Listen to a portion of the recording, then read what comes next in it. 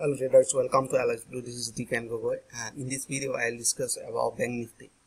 So this is the Bank Nifty chart, and then you can see here I given some support and resistance line, right? So in my previous video I given some support, right? So here you can see this was a support, and here was support, and a support, and here you can see this is support. So we have seen 5 tosses area here, and I draw a horizontal line, right? So now we can see this is a strong support of forming are there.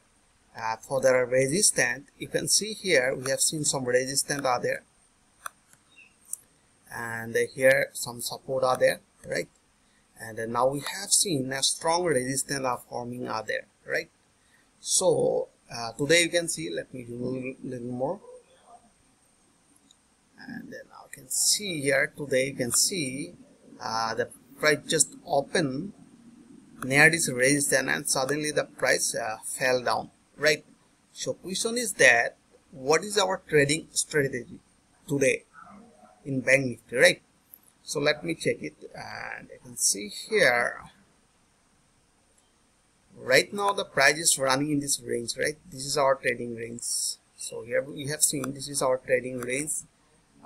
The supporting line is 26695. So let me adjust a little more. So I want to connect the lower point, right? So lower point.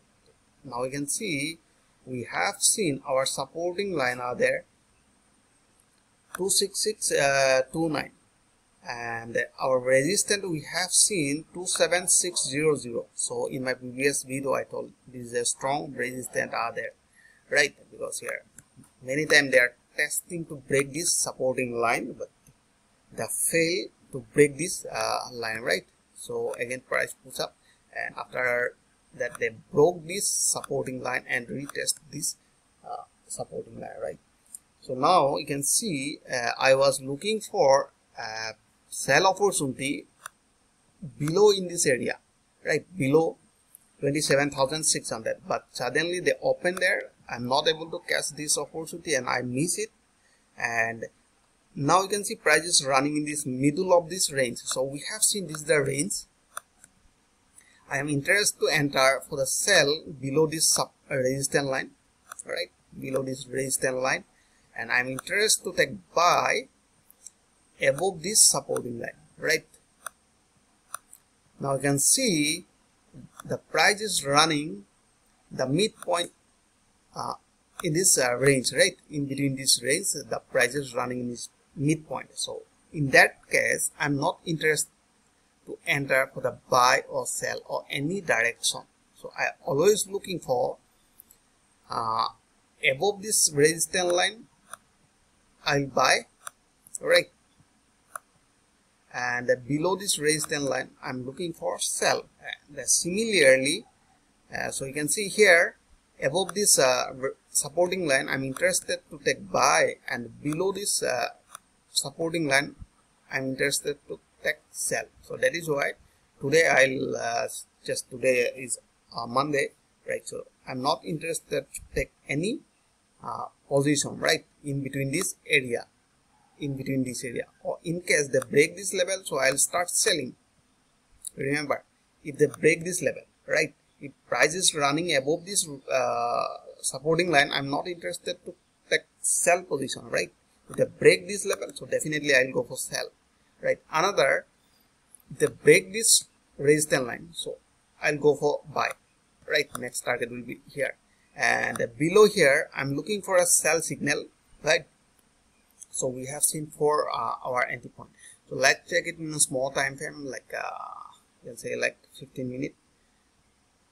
So 15 minutes you can see price is running in a downtrend, right? Or if you want to see in a 4 hour the price is also running in a downtrend, and 15 minutes also running in a downtrend, right? So most of the people are thinking, so let's check all are downtrend, so let's start for the sell, right? Or buy call put option.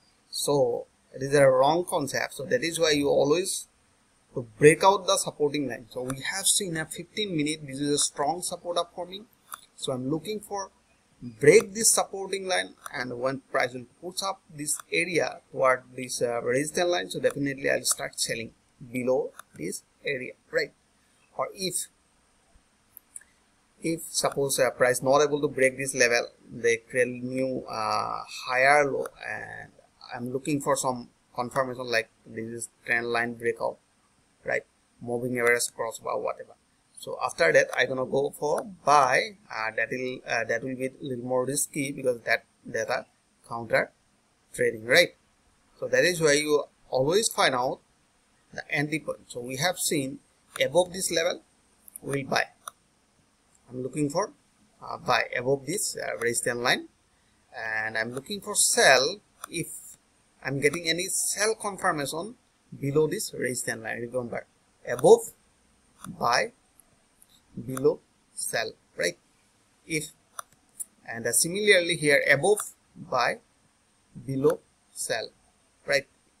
If they break this lower point, so definitely I'll go for sell. So I hope you enjoyed this video. If you like this video, please like and subscribe. Thanks for watching.